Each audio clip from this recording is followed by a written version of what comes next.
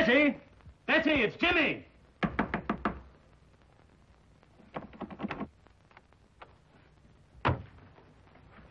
Mr. Durham, something's happened to Betty.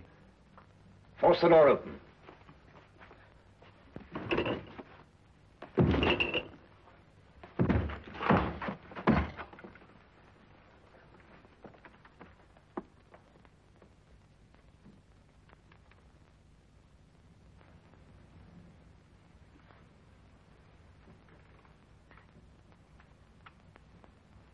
The singing violin.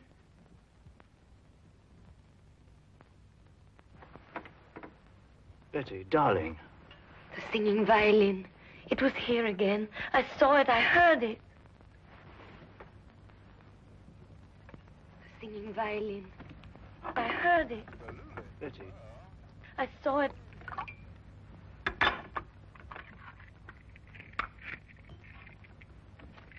Give her one of these. It's the sedative Dr. Marino left for her.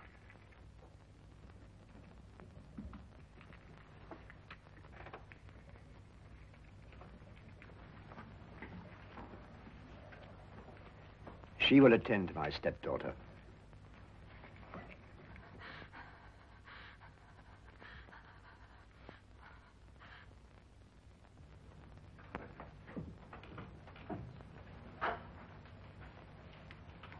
Perhaps you wondered, Willand, why I invited you to my home as my weekend guest. I thought our coming marriage, Betty's and mine, had something to do with it, sir. No.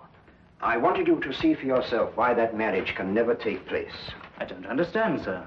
Are you blind, Willand? After what you've just witnessed, don't you realize that my stepdaughter is losing her mind? She never told me. Naturally. Dancing skeletons, headless men, and tonight, a singing violin. Surely, sir, it must be merely her imagination. Nightmares. But she insists the things that she sees are real. Positive proof of incipient dementia precox. I regret to have to tell you this, my boy. My doctor informs me that in a matter of weeks, if not days, Betty must be certified as hopelessly mad.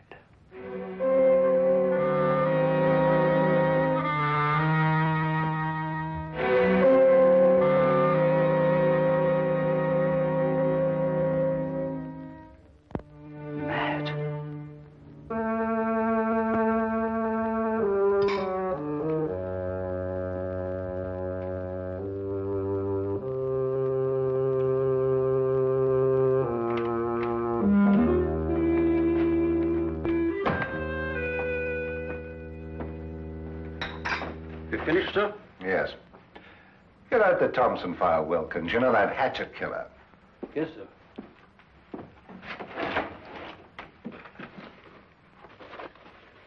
Mr. Holmes did a neat bit of work on that case, don't you think, sir? Might I remind you, Wilkins, that Scotland Yard also worked on that case? Yes, sir. What shall I do with the file, sir? Put it in the case's closed file, of course. Very good, sir. Crime seems to be falling off in London this week, sir. It's been a dull week. Yes, it's so dull, I'm going to do something about it. What, sir? I'm going to visit our old friend Sherlock Holmes. I've noticed that when we've got no crime, he has.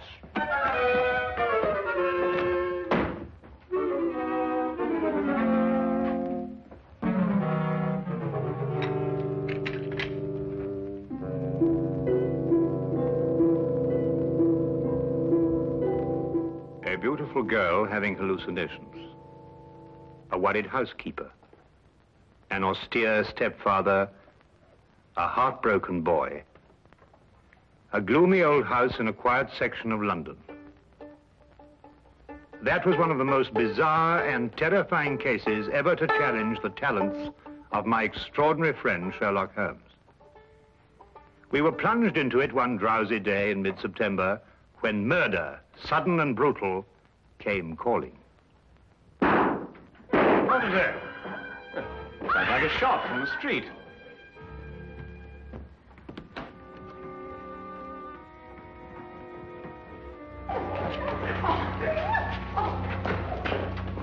stand back there. Stand back, please.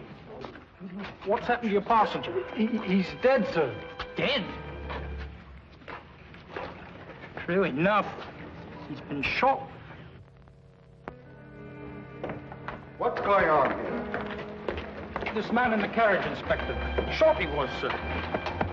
All right, let's stand back here, please. Stand back, please. Stand back. Let's move along here, please. Please. Stand back, please.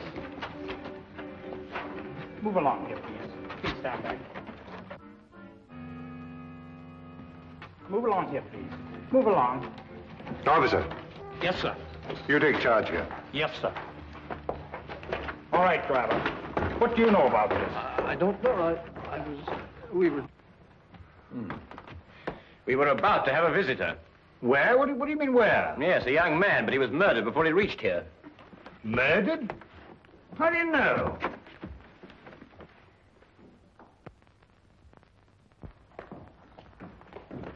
Let's move along, please. Move along. It's all over. Move along, please.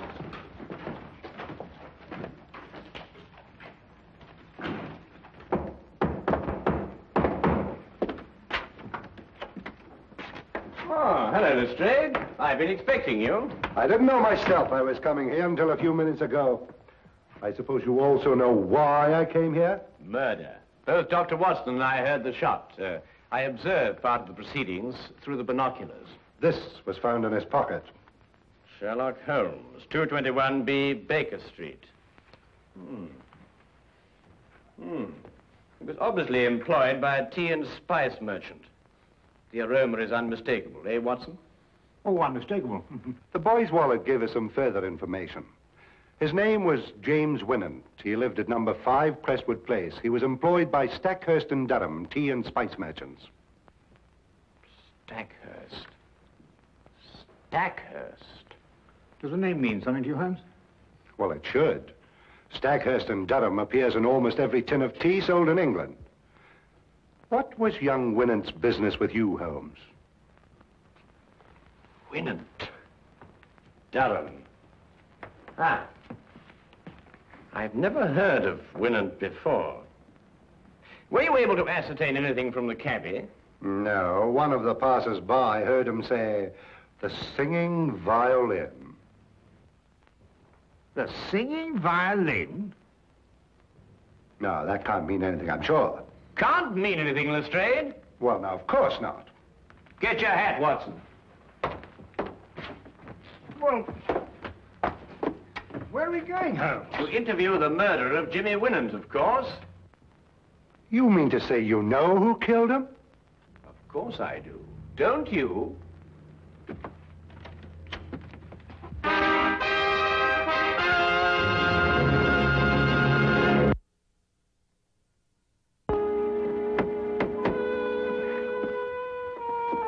Might I inquire who lives in this dreary monument to great wealth?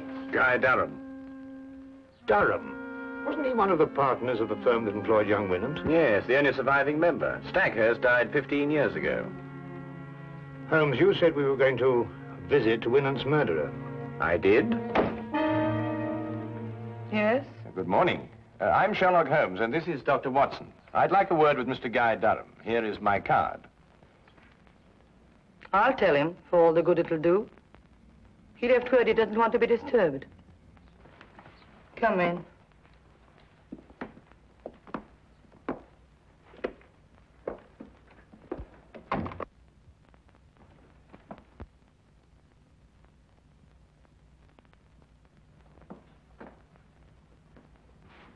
Oh, permit me, madam, to congratulate you on your new position. Thank you. How do you know I'm new here? Mrs. Ferguson, who was at the door? Excuse me.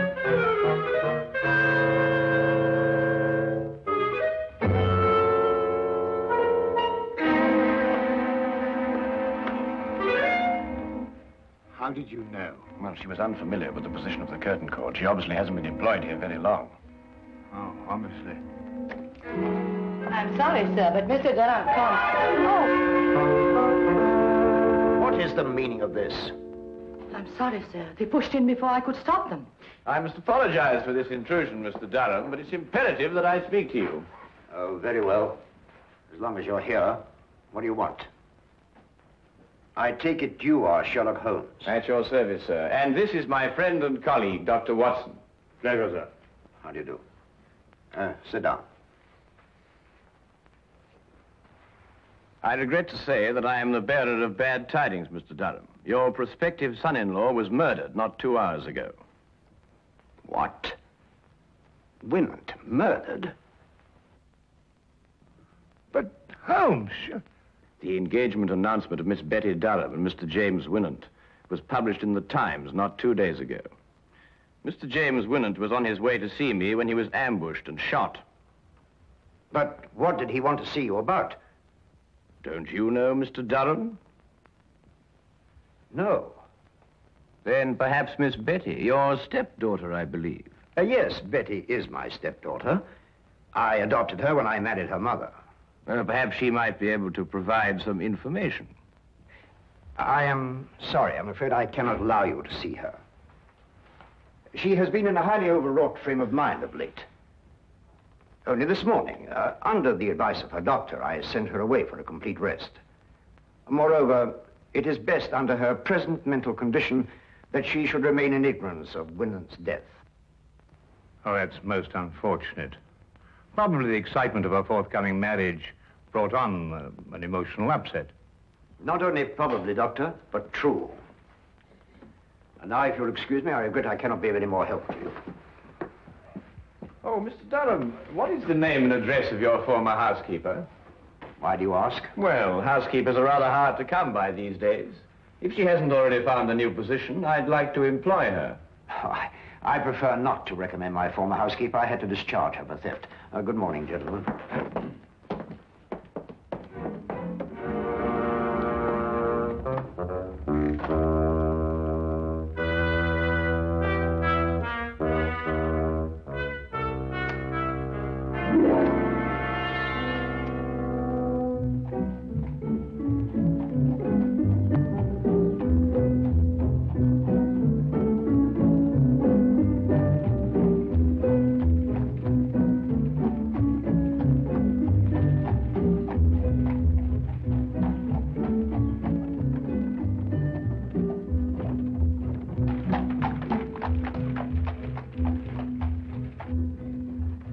You believe Durham is the murderer, Holmes? Yes. Why are you so sure? Well, 15 years ago, Horace Stackhurst died in extremely mysterious circumstances. Stackhurst? Would that be the Stackhurst of Durham's firm? The same. Shortly after Stackhurst's death, his widow married Durham. And the widow is Betty's mother, I presume? Indeed, she was. But the mother herself died within a year, and Betty inherited a great fortune.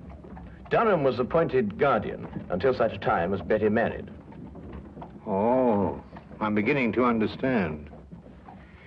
Tell me, Holmes, have you solved the mystery of Winant's dying words yet? The singing violin? Oh, well, that's really very easily explained, Watson, now that the... Ah, here we are.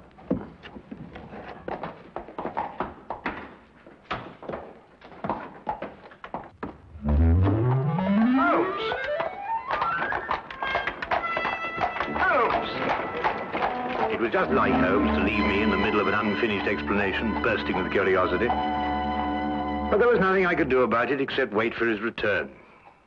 I waited up for him until midnight, finally retired without seeing him. And when I awakened the next morning, he was already gone. I didn't see him again until shortly before 10 o'clock.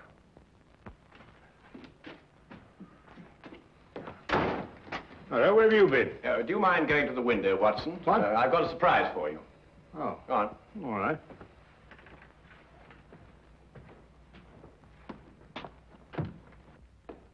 No, not yet, Watson. Now, turn around. Now, keep looking into the street. That's better. Now. Won't be a minute now. All right. Turn around.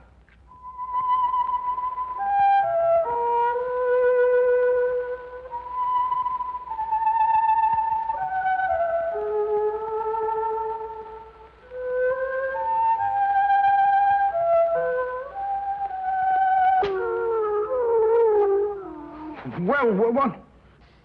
A singing violin. Well, that's fantastic. Yes, a fiend with a diabolical mind, our Mr. Durham. Soap on the bow so that no sound should come from it, and this. Come along, Watson. Where to? To complete a plan which this time only you can effect. Oh, really? After you.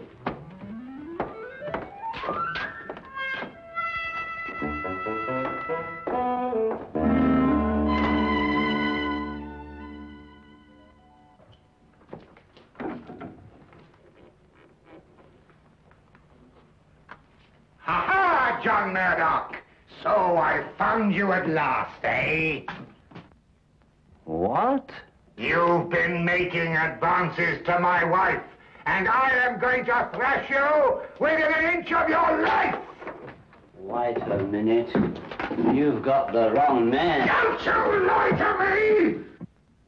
I'm not John Murdoch, I tell you. Help! There's a lunatic loose. Oh, so it's a fight you wanted it? I've heard about men like you before. You smiled your last smile, my voyaging vagabond.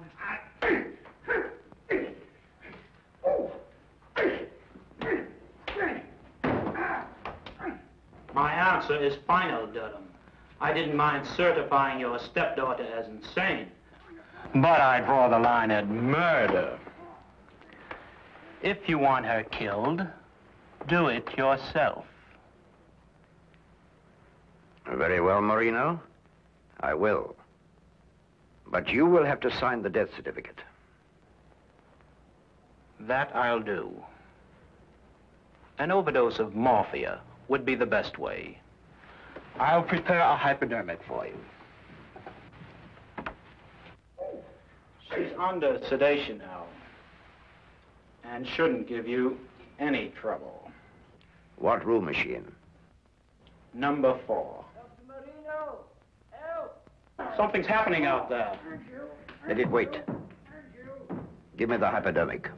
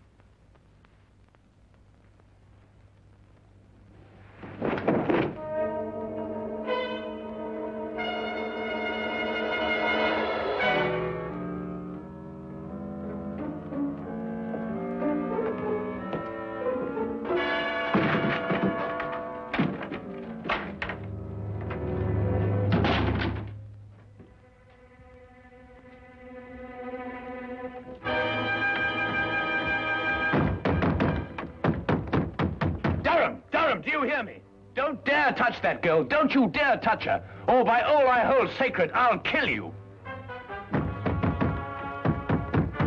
Durham, do you hear me? Durham! Durham!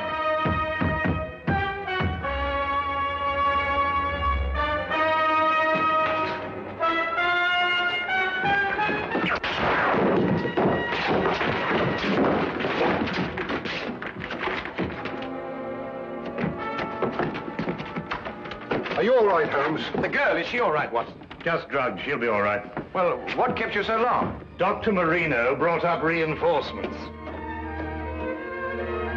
When I came here in answer to your summons, I found Dr. Watson fighting with 4 men. Must say he was holding his own. Now, will somebody please tell me what this is all about? Nothing would give me greater pleasure, Inspector. May I introduce Mr. Guy Durham, your murderer? What?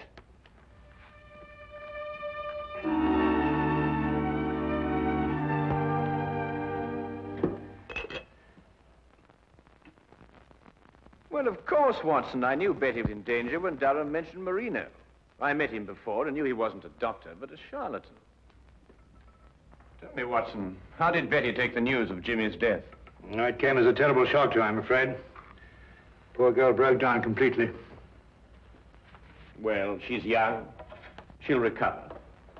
And youth has a way of overcoming tragedy.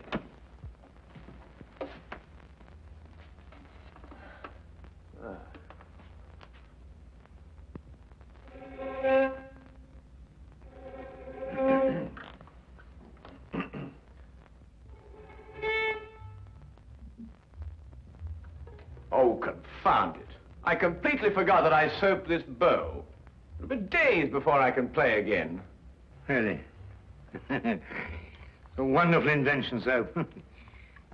Has so many uses.